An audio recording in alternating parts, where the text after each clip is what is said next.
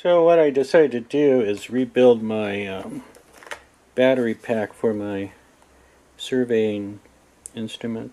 It's BDC18. It's for a Sokkia instrument.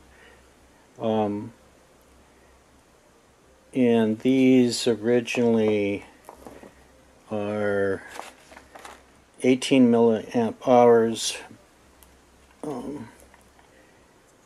800 milliamp hours little batteries, and I found some that are 1,000 milliamp hours that I'm going to replace them with. They're slightly smaller, but they should work. Give me a little bit more room in the case. And then I'll have to replace a thermistor because these have a different temperature reading, so I have a new thermistor for them. And so I've laid out my configuration of how it is. I also still have the battery pack somewhat intact, so I can follow that. It's pretty simple. The hardest part is I got to make sure that these connectors down in here are still usable. There's little pins that are made into the plastic of the battery where it comes through to the back. This is where the charger attaches. And this is the pin for the thermistor where it cuts off the flow if the heat gets too much. So I'm going to get busy putting this battery pack together, and then I'll come back and show you what it looks like. So what this is this original battery pack was a Sanyo nickel cadmium pack. And so what I'm first going to do is go through and set these in the right orientation temporarily and get the solder tabs lined up so I can solder them easily. Or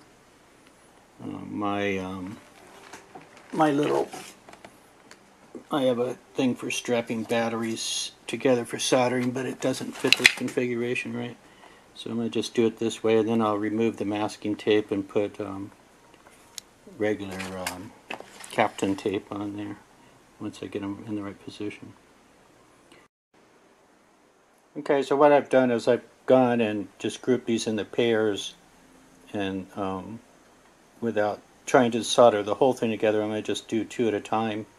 These ends here, this end here, and then I'll untape them and join them together and add the other ends, and then finally I'll add the last one onto the end here.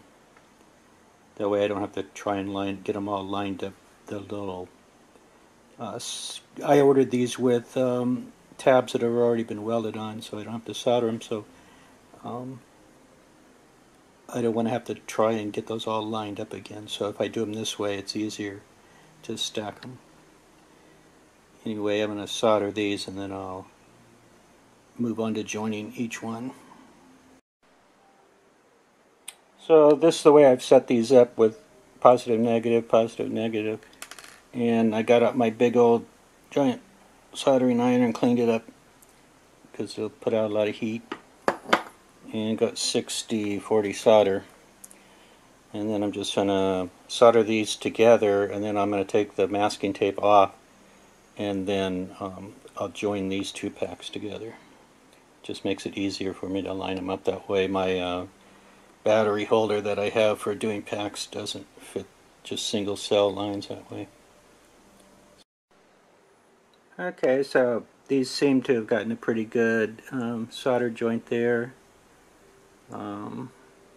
That's one reason for having tabs, buying them with tabs already welded on. Then all you have to do is just solder across the tab. So now I'll go ahead to stack these two together and solder their tab. Okay, so now we've got these joined together as a group, and let me turn off this fume extractor thing. Okay, so now we got these joined together as a group, and now I'll just get the last remaining battery, and I'm going to join it into the other side over here. That's why another good thing about these, another good thing about having the, sorry about that non-focus. The other good thing about having these tabs is you can keep the little plastic things on there, keep from shorting yourself out while you're doing this. Okay, so now this last joint is soldered right here, so I'll have to now see about mounting it in the battery space here.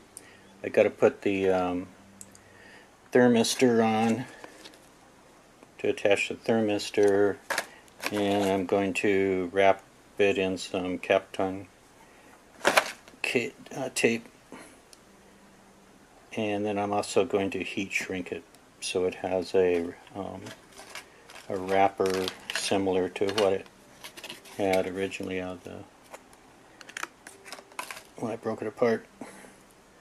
Okay, so first I want to check out these in this other battery pack here. It's hard to see, but I want to check out these wire connections where they go down to those charging points. And what I'm going to do now is take some 91% alcohol and just go along where I've soldered these and wipe the solder flux off. And now what I'm going to do is take a very small piece of tape, insulating tape, and stick it between this point right here and the battery on each of these, because I don't want it to short against this battery here ever. Okay, now before I go any further, I just want to check the voltage on this battery pack to make sure it's correct. Okay, there, so 6.25, which is what I would expect it to be. Okay, so now I'm going to remove my temporary masking tape and put Kapton tape just along these edges. I got to leave room for the thermistor on one of these ends. Okay, so the new thermistor I'm going to place right here. This is where the old one was placed. And one side goes to the negative, the other side goes to this white wire, which goes to this plate right here inside. And then that makes contact here on this. This is just, there's nothing in here, it's just a box for holding the battery basically, and then there's a cable that goes to the actual charge unit. So I'm thinking that this thermistor, when it if it ever overheats, it'll cut this, and then something inside that charger will sense that and turn the charging off. These 2 points here are just positive and negative. So I've wrapped the other side of the battery in Kapton tape, and now I'm going to put a piece across here to secure this, the upper part, and then I'll attach the thermistor to the negative ground and to the white wire. I have to also resolder the negative wire which came off this terminal inside, so I got to do that also.